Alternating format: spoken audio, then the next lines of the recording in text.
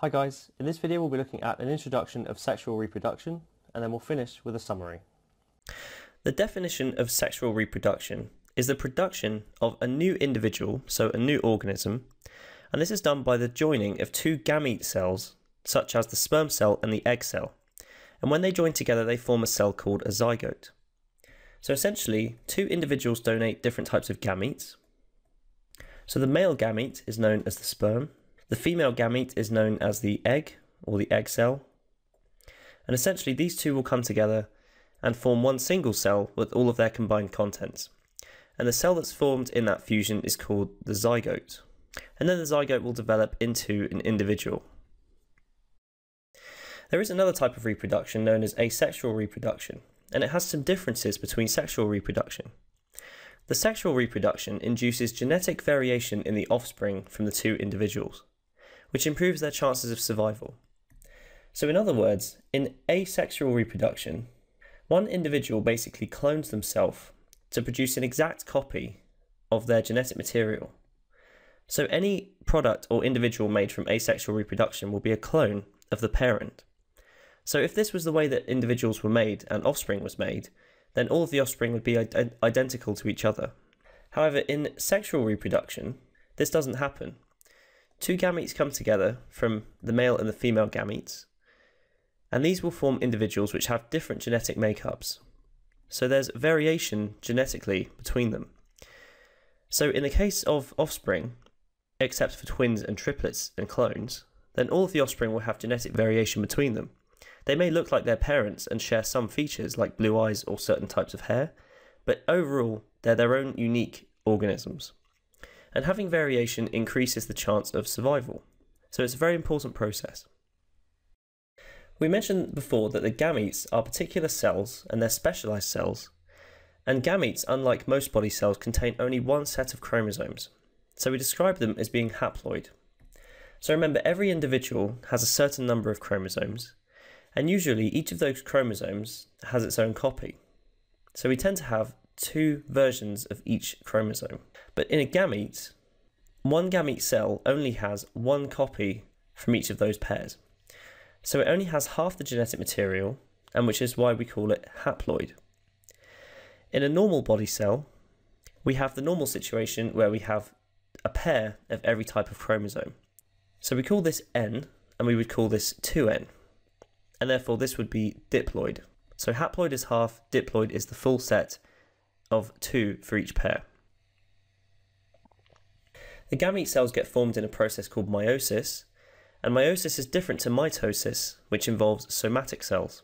So in meiosis, a cell with the whole set of chromosomes, 2N, will form gametes which only each have N. Because remember, the gametes have to be haploid. In contrast, in mitosis, which happens for every other type of cell in the body, i.e. somatic cells, the 2N basically produces two copies which both have 2N. So it just times itself by 2, making two new cells with the same original contents. So this is for all other types of cell in the body. And of course this is important. If the gametes are haploid cells, then when they come together they'll produce a cell that has a full set of chromosomes. The haploid cells are required during reproduction because the combination of two diploid cells would result in an offspring with twice as many chromosomes. So if we just left the gametes as they were with a full set of chromosomes, when that comes together with the other gamete, which is 2N, we're going to form a 4N. And if we repeat that process again, then it would form 8N. And it would just keep going on, and every single generation would have twice as many chromosomes. So in humans, for example, there would be 184 chromosomes after only 2 generations.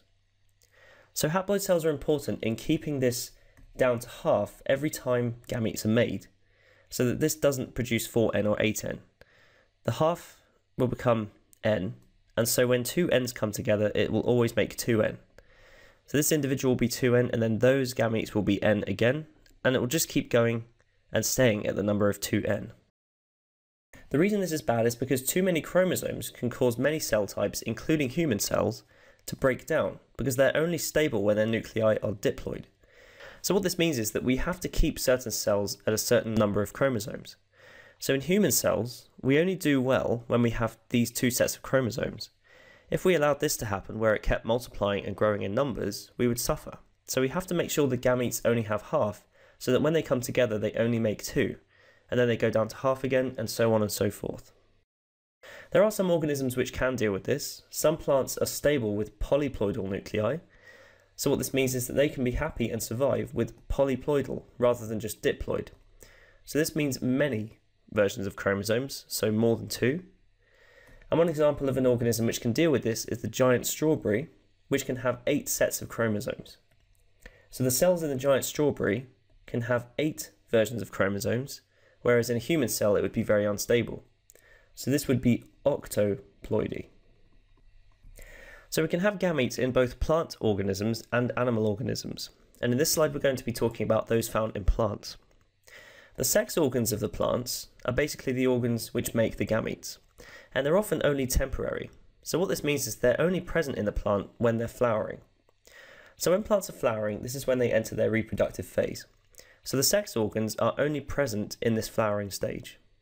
In other times of the year, when they're not flowering, those sex organs tend to disappear. And with sex organs, just like gametes, we have to have male and female versions. The male sex organs of the plant are known as the anthers, and the anthers produce pollen, and the pollen contains the male gametes. So if we're looking at a plant here, we have these structures looking like this, and this brown structure on the end is known as an anther, and the anther makes pollen.